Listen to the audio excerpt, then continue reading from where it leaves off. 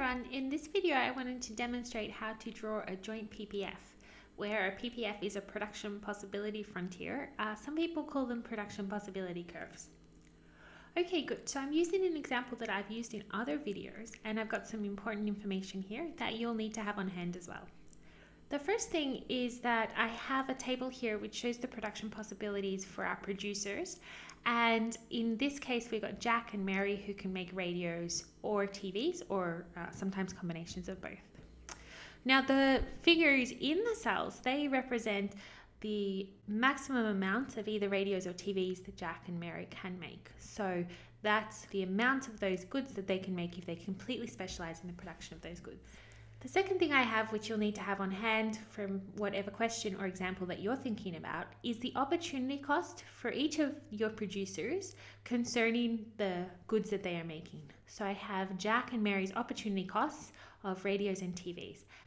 Good, so that's the first things to do is to make sure that you have that information. If you need more information about how to calculate opportunity costs, then please, I'll put some links either in the description below or on the screen to other videos where I explain that. Good, so let's truck forward. The first thing we're going to do is just to draw the two axes. So we have a vertical axis and a horizontal axis. We can label our vertical and horizontal axes with the names of the goods that are going to be produced in this economy. So on the vertical axis, I choose to put radios, and on the horizontal, TVs. Now, what we're drawing when we're drawing this joint PPF is the production possibilities for the Jack and Mary economy. So they're working together now.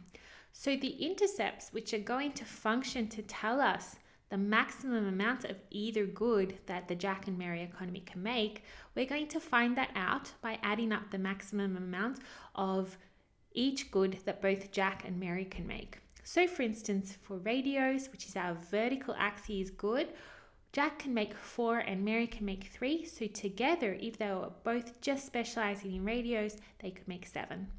So this intercept corresponds to a point of perfect specialization in the economy of radios, and no TVs are being made at this point. Likewise, we do exactly the same thing for TVs. We add up if Jack and Mary were both specializing completely in TVs. We add them up together, 6 plus 9 is 15, and that's going to be our horizontal axis intercept.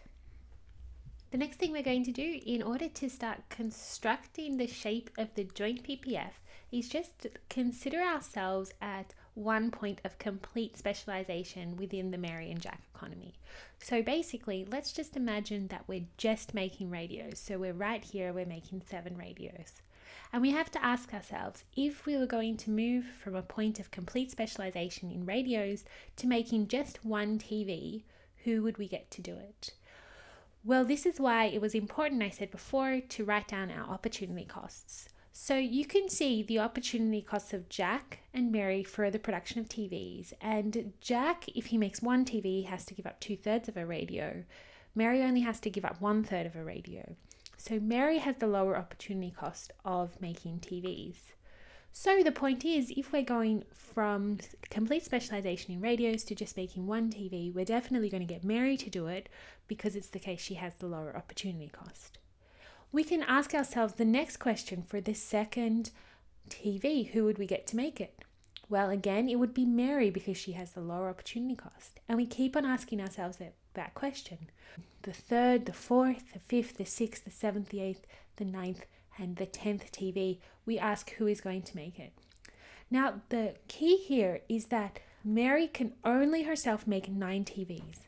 So Mary will make the first 9 TVs because she has the lower opportunity cost, but she cannot make the 10th TV. She does not have that productive capacity to make more than 9 TVs. Now we have to look at Mary's opportunity cost of making 9 TVs. If Mary makes 9 TVs, she can't make any radios, so she's giving up 3 radios. So as an economy, we're going from complete specialization, from making 7 radios, to making 9 TVs, and we're giving up 3 radios because Mary cannot make them. So it's 7 minus 3 is 4. So we're at this point here, and this functions as a point in which we can join up with our original intercept term, and this is going to be the first half of the PPF. We then just continue thinking like we were doing.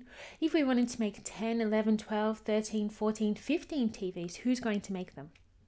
Well, it has to be Jack, because Mary's already made as many TVs as she possibly can. And again, the difference between 9 and 15, that's 6 TVs, that's as many as Jack can possibly make. And how many radios will Jack have to give up if he makes 6 TVs?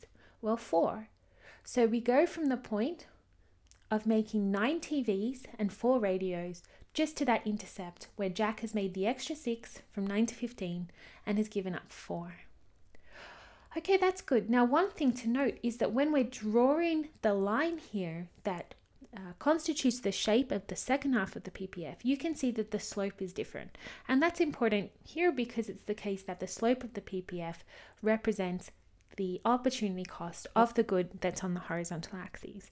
So because it's the case we've got Mary producing TVs first and then Jack after that, and because it's the case that the opportunity costs of TVs differ, then the slope of the PPF is going to kink out.